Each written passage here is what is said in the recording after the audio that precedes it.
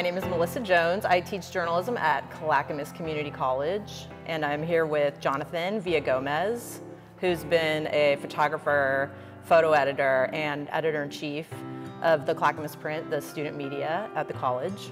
I've been here roughly about 3 years, and it ended up turning a little bit longer than I expected, but when you go to a college for the first time, you want to follow a path, but then a year later, you're like, oh, this probably isn't right for me, and you make small adjustments. And for me, that adjustment was from music to journalism, and I'm glad that at Clackamas Community College, they had a lot of good people to support me in helping me make these changes, so I'm really appreciative for that. So do you also play an instrument?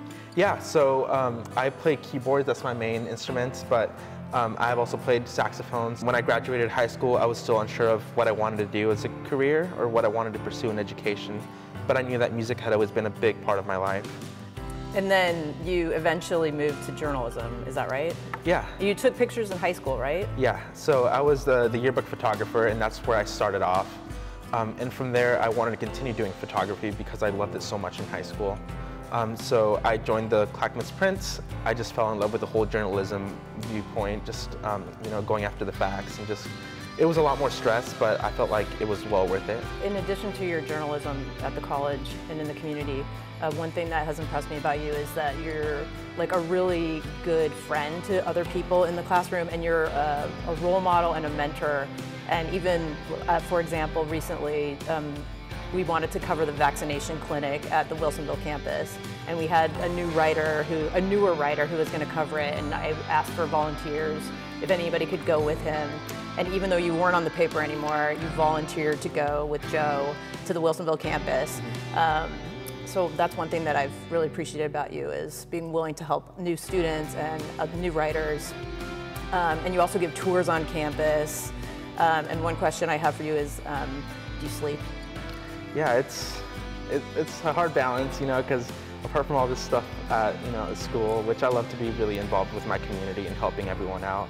I also have my own personal things to take care of with my music. I still do music, and my family, and of course my friends. So I think that's one of the hardest part about being, a student, is just having time to balance work and school and just your family. But I try to fit and sleep wherever I can. And despite all of your work that you're doing, like working for catering on the coast, and we have this joke in the class that we've had students call into our Zoom meetings while getting tattooed, like while in the drive-thru, while getting a haircut. Jonathan had one of the top ones. He called in from a Starbucks in Cancun where he was helping his family build a house. And then on the way home, dialed into our Zoom call from the airplane, which we're not sure if that's legal or not, but he still took the risk, yeah. Yeah, so it's, you just gotta get to class somehow. And I'm like, I can't miss a class, and if there's Wi-Fi, I'll be there. I wanna say thank you to all my friends and family for all their ongoing support these last few years. It's been crazy, and it's kind of hard to keep tabs on me because I'm kind of everywhere. But I'm slowly gonna get to the goals that I want, and I'm not in a rush, so I'm willing to take the time. And I'm thankful for everyone that's been standing by my side, giving me that support, both financially and just helping me boost my morale sometimes when I'm kind of having a bad day. So I'm really appreciative to everyone that's been in my life to support me, and I can't do this without you guys, so I thank you so much.